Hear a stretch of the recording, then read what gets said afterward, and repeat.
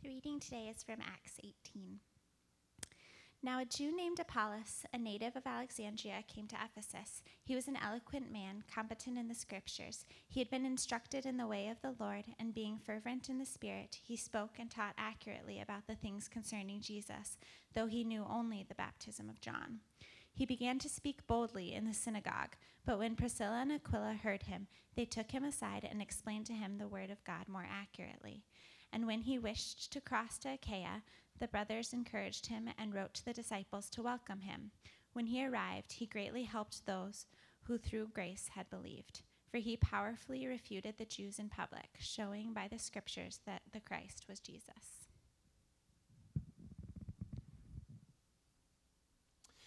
You may be seated.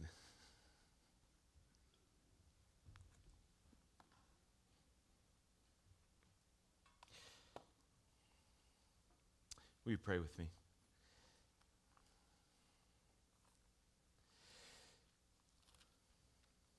Holy Spirit, we need you to work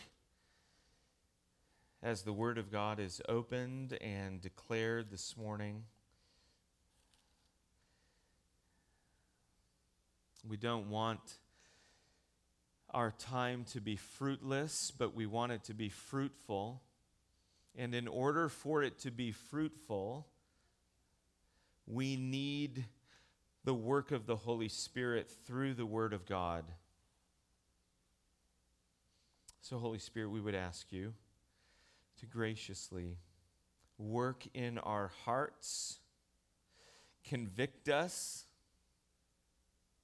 where conviction is needed, comfort us where comfort is needed, change us where change is needed. We submit ourselves to the Lordship of Christ. We put ourselves under the authority of the Word this morning. So, Holy Spirit, would you work? Would you do this for the glory of Christ? It's in His name we pray. Amen. Have you ever tried doing something nice and it just didn't go the way you thought it would?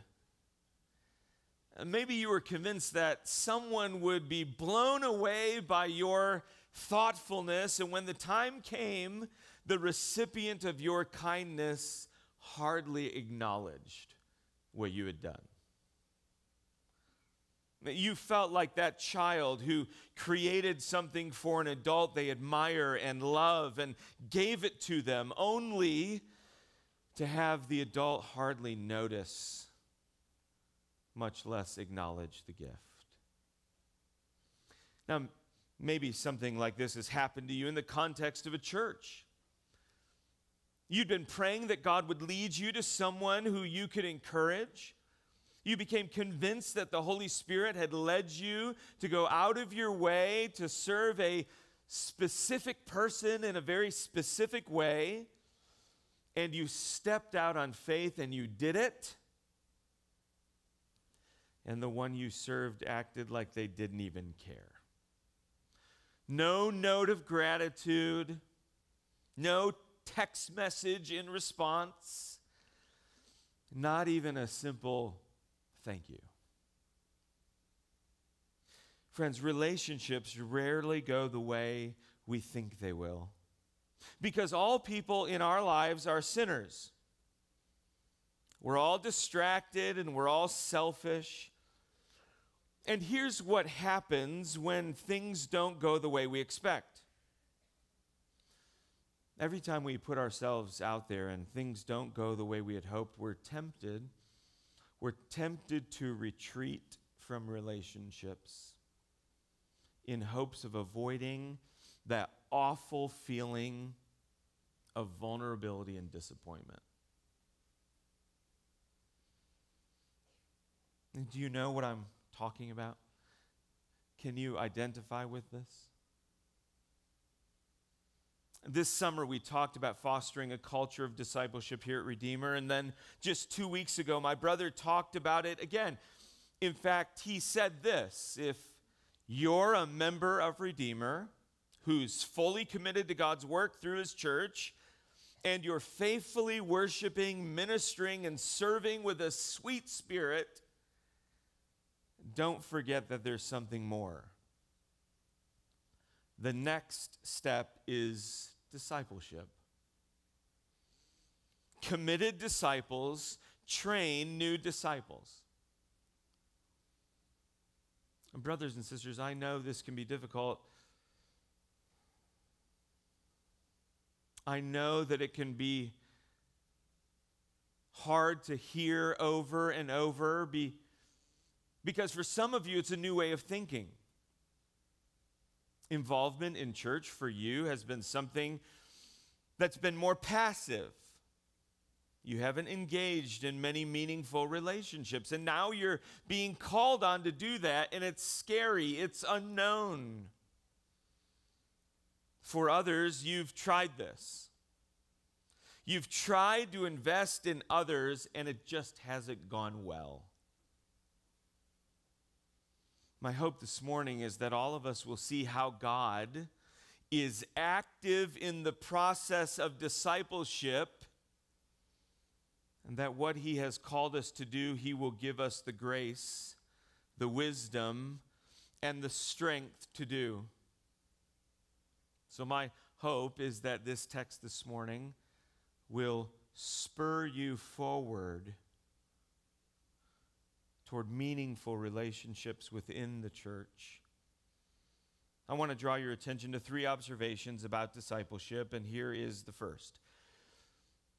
Discipleship is driven by the reality of God's providential care. Discipleship is driven by the reality of God's providential care. Let me back up in our text. Back to verses 12 through 17. And I want you to remember what was happening when we concluded our study last week. As Paul declared that Jesus was the Christ, there was a group of Jews that rejected the gospel and reviled Paul. Paul then responded with a pronouncement of judgment and warning, turning away from the Jews and focusing his efforts on the Gentiles yet again. The Lord graciously appeared to Paul in a vision as he again faced opposition, and Paul was strengthened by the words of Jesus in verses 9 and 10. I want to remind you of those words. Do not be afraid, but go on speaking and do not be silent, for I am with you, and no one will attack you to harm you, for I have many in this city who are my people. In the midst of uncertainty and fear, Jesus assured his servant of his presence, his protection, and his power. In response, Paul continues ministry in Corinth for another 1.5 years. But friends, Jesus wasn't simply appearing to Paul in order to give him grace for what he was presently facing, but Jesus was also preparing Paul for what he would be facing. Right? More difficulty, more opposition, and more opportunity for fear. Look with me at verse 12. But when Gallio was proconsul of Achaia, the Jews made a united attack on Paul and brought him before the tribunal, saying, "This man is persuading people to worship God contrary to the law." There's a charge that a group of angry Jews are making against Paul, and they bring the charge against him in the presence of the local authorities. And here's the charge. They're claiming that Paul is doing something against the law. But what they were really worried about, and we've seen this already in the book of Acts, these Jewish unbelievers heard the message of Paul. They heard the gospel not as good news, but as an attack on their own religious and cultural identity. Paul and the gospel he proclaimed was a personal threat. How do we know this? Look at verse 14. But when Paul was about to open his mouth, Gallio said to the Jews, "If it were a matter of wrongdoing or vicious crime, O Jews, I would have reason to accept your complaint. But since it is a matter of questions about words and names and your own law, see to it yourselves. I refuse to be a judge of these things. And he drove them from the tribunal. This Roman official, Gallio, saw right through the fake outrage of these Jews, and he called their bluff. And he essentially said to them, you don't care at all about the law. All you care about is yourselves and your own religious rules. So you're on your own. Get lost. Brothers and sisters, notice how God uses a governmental authority who doesn't appear to have any interest in the things of God. But God uses him to make a decision that frustrates opponents of the gospel and provides safety for followers of Jesus. This is a good reminder that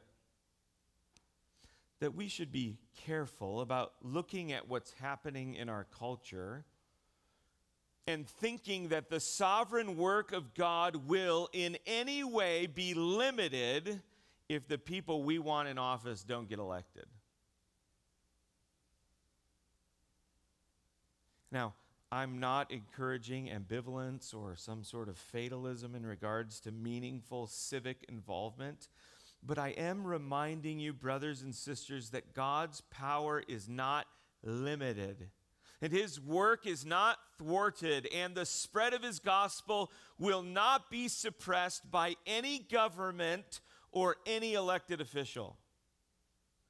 He is the supreme ruler of heaven and earth, and he is sovereign over all things and all people. And this is just one little glimpse of what we've seen 1,000 times over and over again. Now, of course, the dismissive response of Gallio didn't sit well with the Jews, so notice verse 17.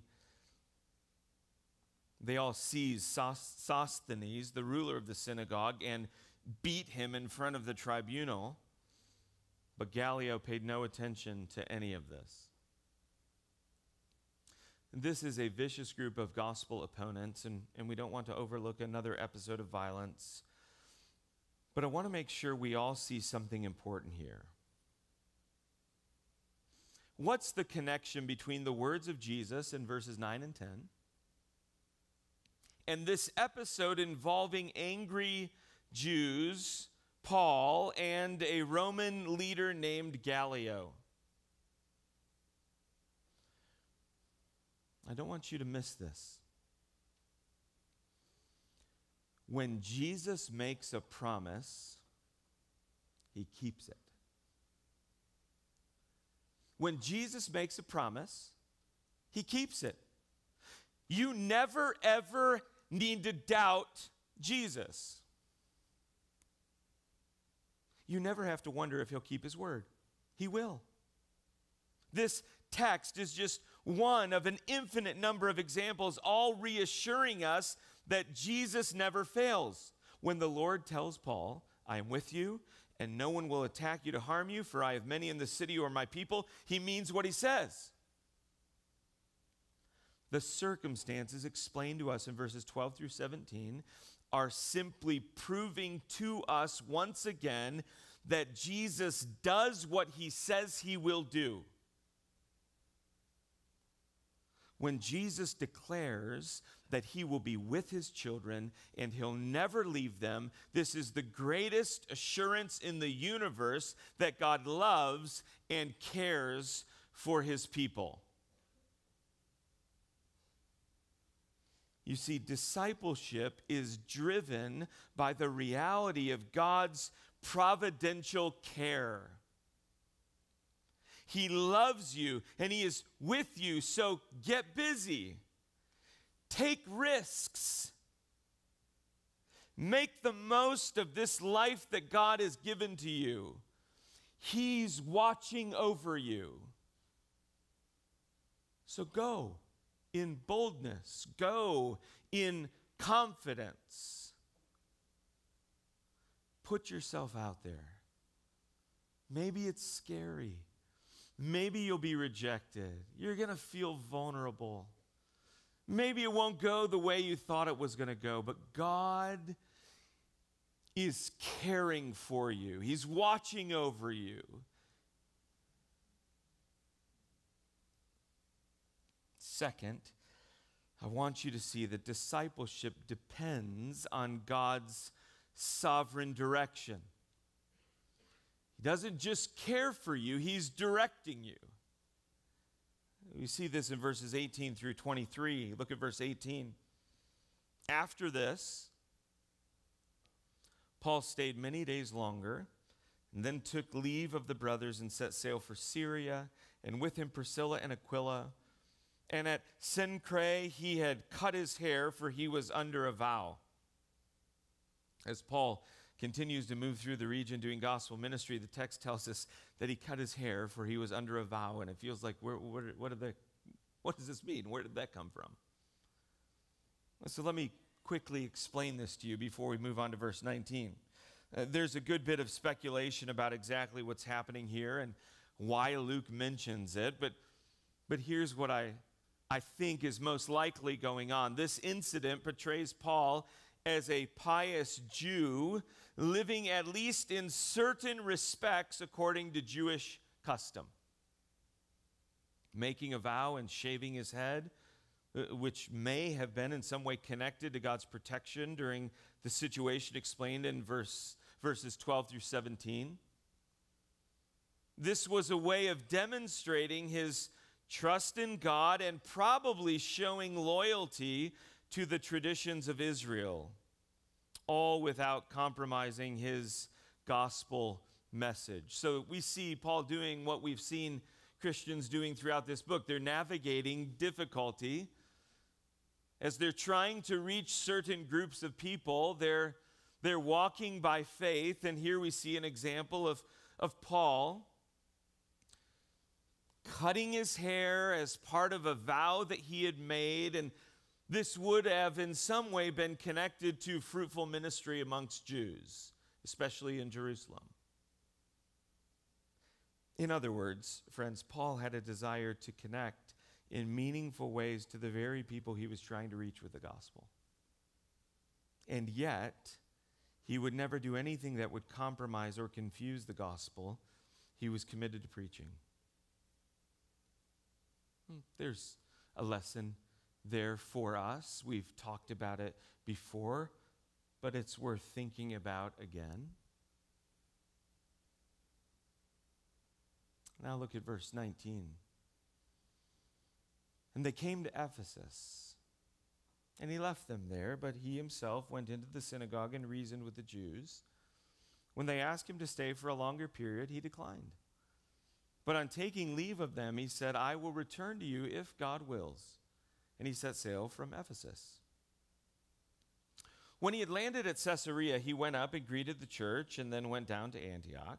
After spending some time there, he departed and went from one place to the next through the region of Galatia and Phrygia, strengthening all the disciples.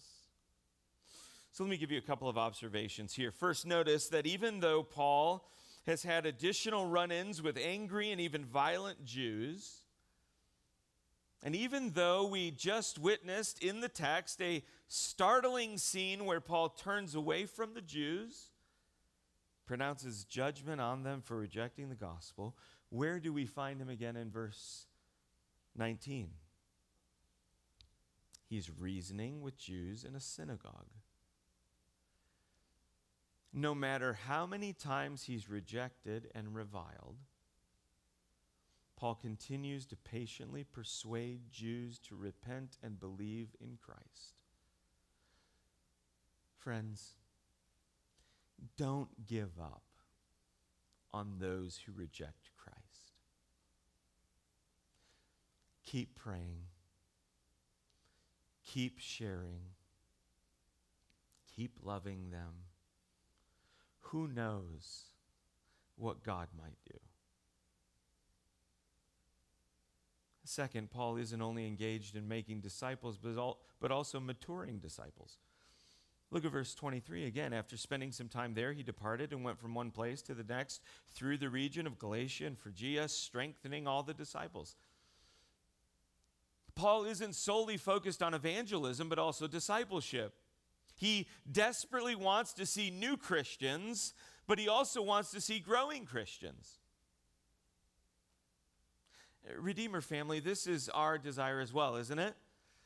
We don't want our sole focus to be on making disciples, but we also want to mature disciples. And of course, the reverse of that is true as well. We don't want to solely focus on maturing disciples to the neglect of sharing Christ with those who haven't yet turned in him by repentance and faith. Now, there's a third and final observation before moving on. In verses 19 through 23, there are a number of geographical locations mentioned. And if we're not careful, we could skim right past a very important phrase. A phrase that highlights a truth that should change the way we read verses 19 through 23 and should change the way we understand the ministry of Paul, and it should deeply challenge all of us. Look at verse 21. But on taking leave of them, he said, I will return to you if God wills. And he set sail from Ephesus. Now, Paul is not simply affirming the sovereignty of God as a kind of disconnected theological reality. This is not a throwaway line. He is affirming God's active direction of his life and his desire to be sensitive and obedient to God's active direction of his life. There's so much that could be said about the whole topic of God's will here, but I'll save that for another time. Here's what I do want you to grasp this morning. Paul's statement in verse 21 affirms the sovereignty of God, but it also affirms the lordship of Christ. Here's what I mean. Paul does not view his life as his own. He belongs to Jesus. And therefore, Jesus' plans for his life are infinitely more important than his own plans. Brothers and sisters, we need to recover the reality that to be purchased by Jesus doesn't simply have implications for the future, but also for the present. In fact, listen to how Paul explains this when writing to the Ephesian believers. By grace you have been saved, and raised us up with him, and seated us with him in the heavenly places in Christ Jesus, so that in the coming ages, future, he might show the immeasurable riches of his grace and kindness toward us in Christ Jesus. For by grace you have been saved through faith. And this is not your own doing. It is the gift of God, not a result of works, so that no one may boast. For we are his workmanship, created in Christ Jesus for good works, present, which God prepared beforehand that we should walk in them. God has radically saved you, brothers and sisters, to live under the lordship of Jesus Christ right now. His plans should matter more to you than your own plans. This is something that should shape the way you think and live on a daily basis. Consciously living under the lordship of Jesus Christ, in glad submission to the Word of God. This is what it looks like to be in the will of God.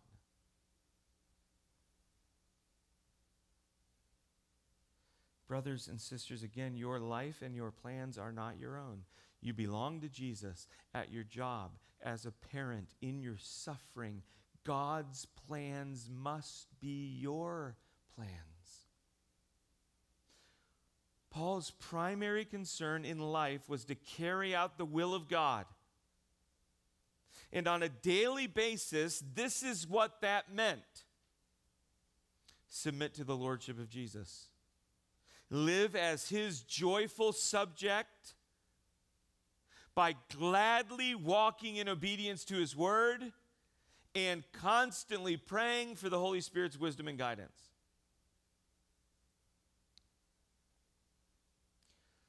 Friends, if we live this way,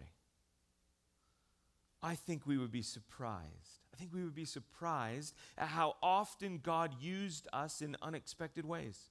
If we woke up every day recommitting ourselves to King Jesus, submitting our plans and desires to his will, right?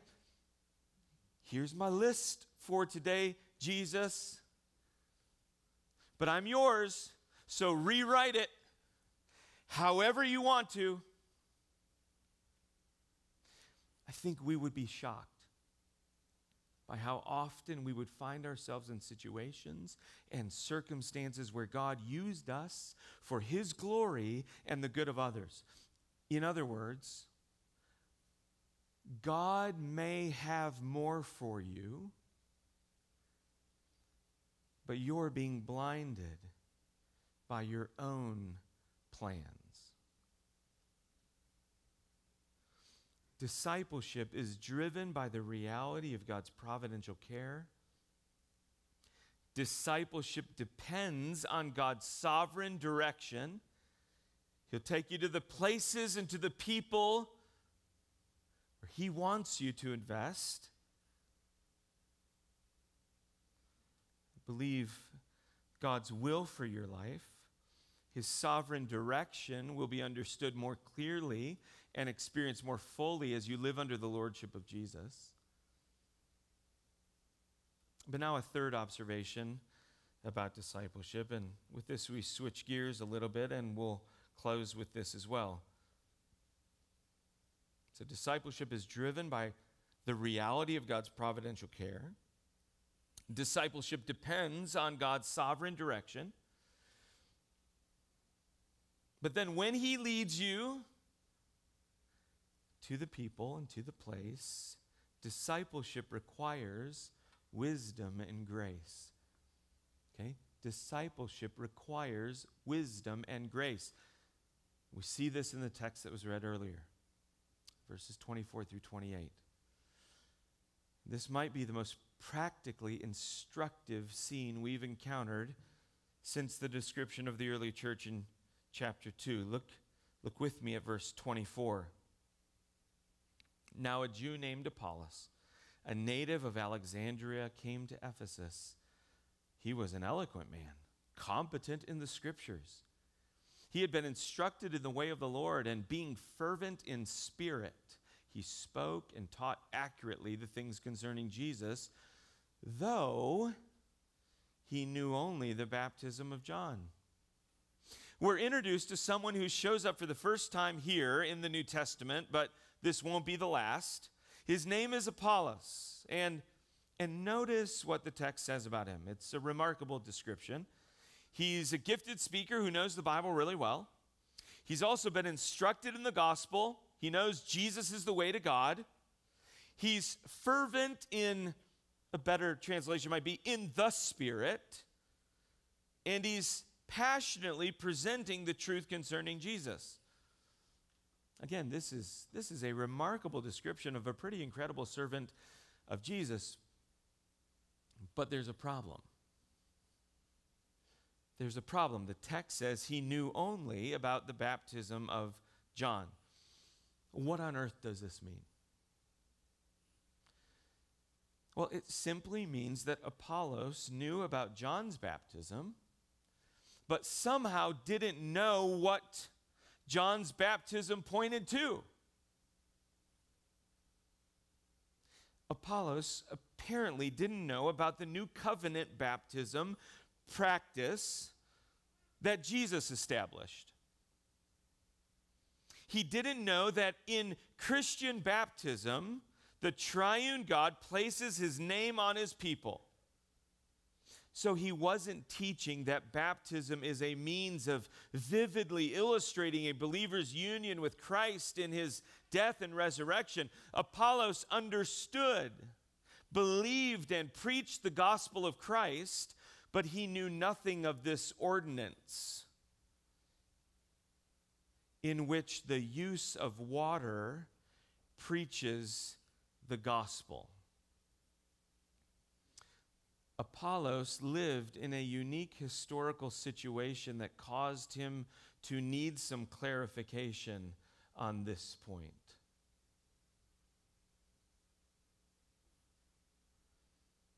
Friends, Apollos was a really gifted guy who loved Jesus and he wanted to serve him, but he needed help. So look at verse 26.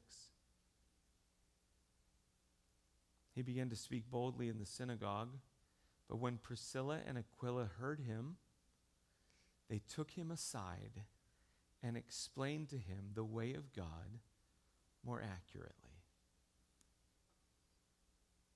Isn't this wonderful? This is so important for us to consider when situations like this occur. There are often two mistakes that are made. The first mistake is this. Some believers, when they see a newer or less mature Christian who's getting something wrong, they're unwilling to step up and invest for fear that something might go wrong. Excuses are made. It's not that big of a deal. They won't listen to me. I don't have the relationship. It'll be fine. It's not that big of a deal. But what happens is the person in need of help doesn't get it. Because the person who could help is unwilling. Here's the second mistake. Some believers who could be gracious and helpful, they know their Bibles really well. They would rather play the role of a theological watchdog. Always on the prowl for someone who's not getting everything exactly correct. And boy, when they see or hear something that's off, they begin to bark. And instead of graciously coming alongside someone whose desire is to exalt Jesus, they crush them. Friends, in Priscilla and Aquila, we have a wonderful example of two mature Christians who see an opportunity for discipleship and they step up. And with grace and kindness, they help instead of hinder. And what does this kind of discipleship lead to?